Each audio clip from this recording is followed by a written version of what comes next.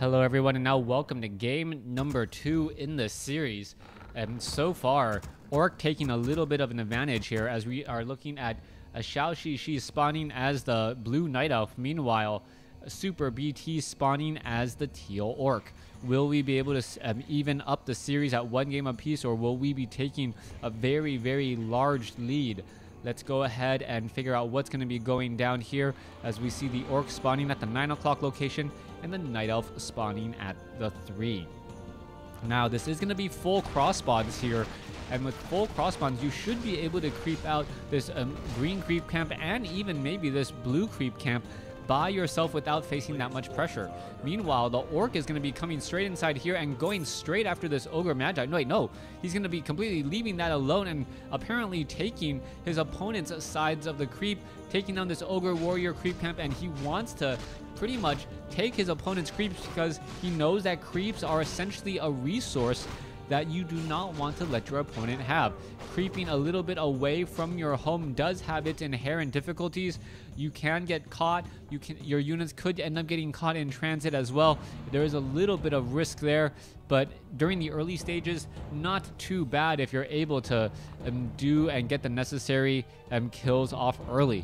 All right, Demon Hunter sitting at level 2. Meanwhile, Blade Master going after the ogre warrior here. May be able to pick up another very, very useful item. We'll see what it's going to be. It's going to be a circlet of nobility. So 2 circlets of nobility are ready off the bat as the Blade Master now heads off to the north. All right, there goes a wisp there. As the Demon Hunter now attempting to finish off the Ogre Magi and hoping to grab a sentry ward right here. Also being able to keep track of that Blade Master wherever he wanders around. All right, Ring of Regeneration, a rather what I find to be a very, very useful item. Most likely he will sell the Cloak of Shadows. Dust of Appearance he may keep for a little while longer, and then this becomes the big question: is the Ring of Regeneration worth holding on to? I've seen a lot of players sell it. I've seen a lot of players hold on to it. Gonna be a rather difficult call to make as the Demon Hunter is still regenerating those hit points very, very quickly. Blade Master is still sitting at level 1, attempting to finish off the Ogre Warrior creep camps at the 12 o'clock location. Meanwhile, Orc is setting up more Orc burrows, and we are pretty much looking at the mid-early game here. Both sides just being able to construct their own bases and their tech in peace, just because of the size of the map and how difficult it can be at times to really shut down your opponent from playing his style of game. All right, Demon Hunter, mana burning out that Blade Master. Blade Master down to 122. Dust of Appearance is still on there. There's a Dust of Appearance charge, but it did not catch anything at all. Meanwhile, the Demon Hunter may try to mana burn here. No mana burn. There's a mana burn there. The mana burn stopping the healing salve, I believe, as another one was forced to be used. All right, archers sitting in the center portion of the map. We'll see where that follow-up play is going to be. Quill Beast on the Beastmaster already without any hesitation. We are going to be trying to focus down and stop those famous tech buildings as they're being built. If you're able to delay them for any amount of time, you really just get a small victory, as your opponent is not going to be able to deal with your Druids of the Talon all that much.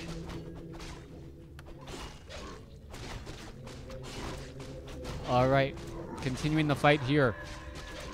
Dust of Appearance, making sure Blade Master is not nearby. Sentry Ward looks like it was now dropped down. Blade Master is here trying to finish off a Quill Beast. Are we going to see it getting taken out? Oh, there's a mana burn pretty much shutting down that Blade Master already, as the units are now walking back.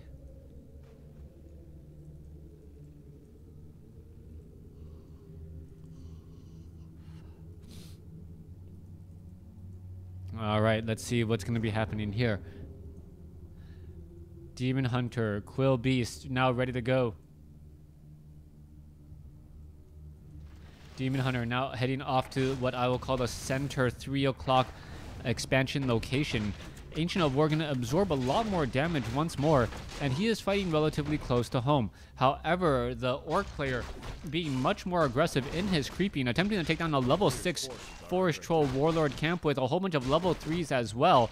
This red creep camp does drop very useful items, but a Scourge Bone Chime is exactly what the doctor ordered there, as it is going to give a very, very big damage mitigation edge, essentially, for all of those Orc units, save for anyone with range, and I'm looking at you, Spirit Walkers. All right, Demon Hunter now ready to come inside there. There's another mana burn there. So far, Demon Hunter still seeing that level 2, unable to do very much. Blade Master is continuing this fight here, and it looks like the Blade Master may be able to do a little bit more. Grunt now going to get taken down. There goes the Grunt now, as the Blade Master and the Beast Master still going toe-to-toe. Demon Hunter trying to finish off one poor Grunt. Grunt looks like it will get taken down. Yes, it will, as now the archers are running for the hills. Speed Scroll. And it looks like the Tauren Chieftain is going to finish off that archer there, giving level 2, or excuse me, level 3, level 2 Shockwave. No, wait, level 2. Just level 2 right now on the Orc, so not that very high in level. Meanwhile, Beastmaster and Demon Hunter sitting at level 2, level 1 respectively. Both sides ready to go. They are going to be recouping inside their bases here in just a moment. Druids of the Talon already being added. Mastery training should be right around the corner, 29 over 50. Druid of the Druid Tree of Eternity now done. We should be waiting for it. There it is. Mastery training. Perfect timing on that, what I believe to be second Ancient of Wind.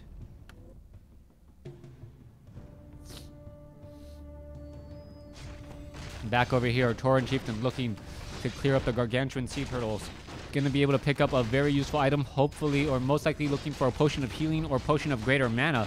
And it is going to be a Potion of Invulnerability, also one of the powerful items that is on a Blade Master. If the Blade Master goes unchecked for 15 or even 30 or even 15 seconds, things can go wrong very, very quickly, as we are now looking for this upcoming fight.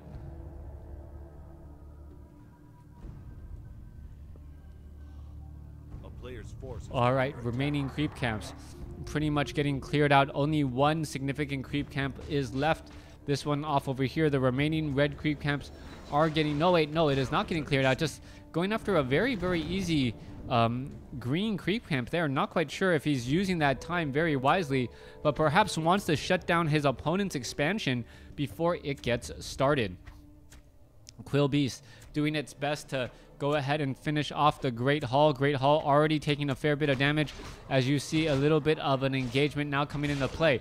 All right, there is a Cyclone. Raiders are going to end up falling. There goes one Raider mana burn onto the Tauren Chieftain. Tauren Chieftain may be able to get off another mana burn. Rune of Healing, beautifully placed, beautifully used to save all of those units there, as the Blade Master is attempting to just try and retreat with those units. All right, back over here, Quill Beast continuing the pressure down this Great Hall. This Great Hall about to fall, and however, I do believe it will just end up being canceled in order to buy time.